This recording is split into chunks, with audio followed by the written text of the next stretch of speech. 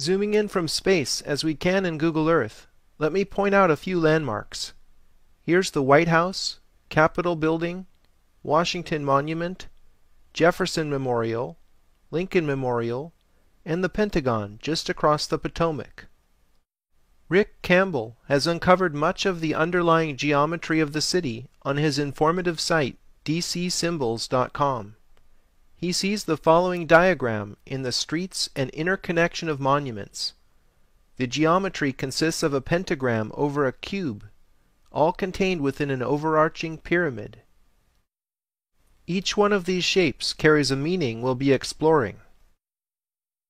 We'll see later in Egypt how the pentagram symbolizes the microcosm, which is everything in the universe, human scale or smaller.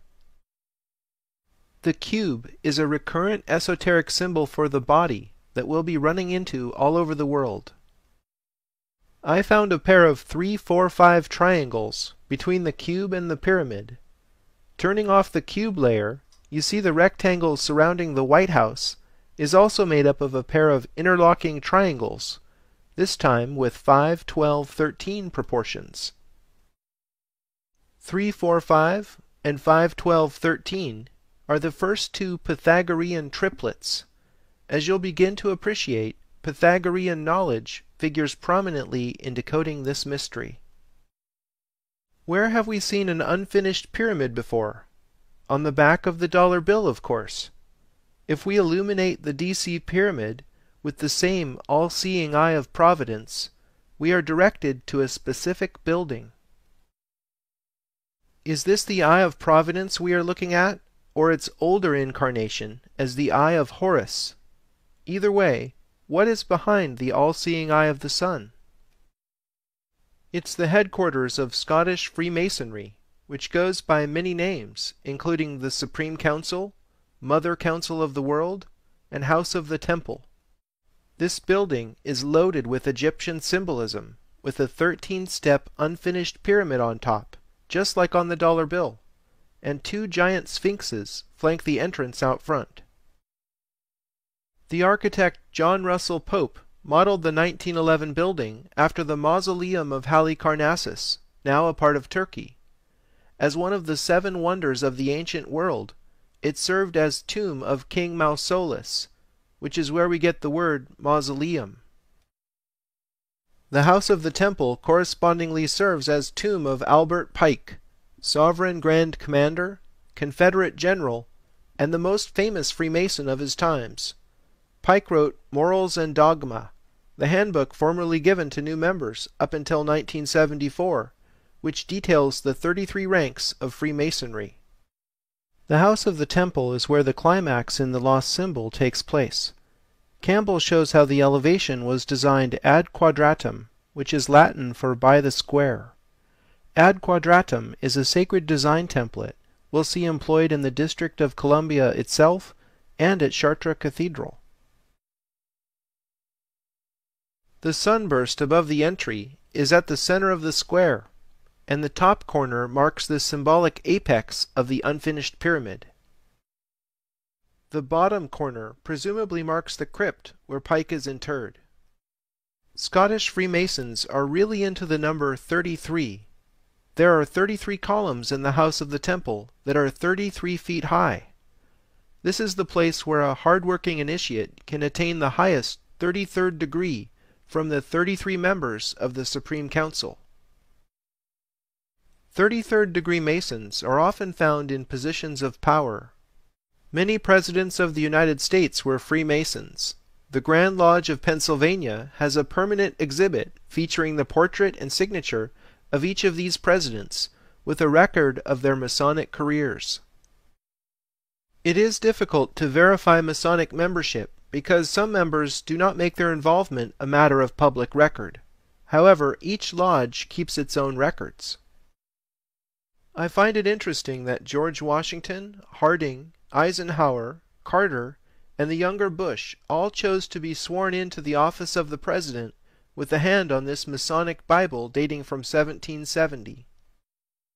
One has to be male and believe in a supreme being to seek membership as a Scottish Freemason. They insist their fraternity is not a religion, although atheists are ineligible for membership. Freemasonry is not a secret society, but members are strongly admonished under pain of death not to reveal core secrets. Much of what happens inside the house of the temple has been pieced together by outside researchers in recent years, and this has been brought forward in Dan Brown's book, The Lost Symbol. Members can rise to the 32nd degree through hard work and study, but only those selected by the Supreme Council may attain the highest 33rd degree. Richard Hoagland and Mike Barra have dredged up the most interesting connections between the Scottish Freemasons and NASA. Here is Cape Canaveral at Kennedy Space Center. These are the two launch pads where all the Apollo and Space Shuttle missions left Earth. Here is the single runway, runway 33. Of all the vectors they could have chosen for the strip, why did NASA choose 33 degrees west of north? If that seems like circumstantial evidence to you, how about this?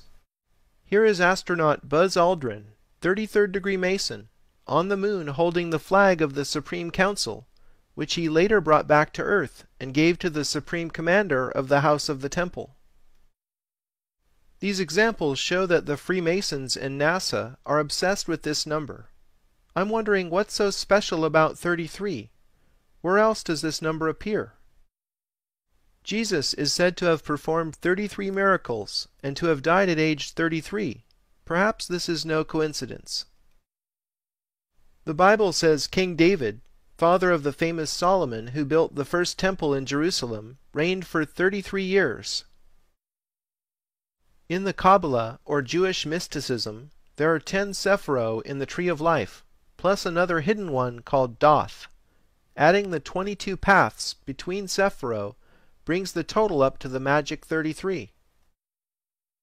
My theory involves the Schumann resonance. This is the frequency at which the Earth vibrates. Scientists have measured this standing wave at 7.83 Hz, with a wavelength equal to the circumference of the Earth.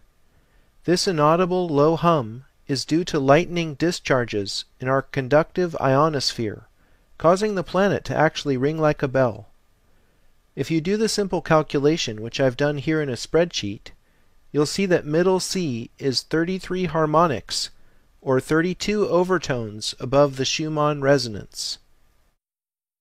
Sound implausible? Think of it this way.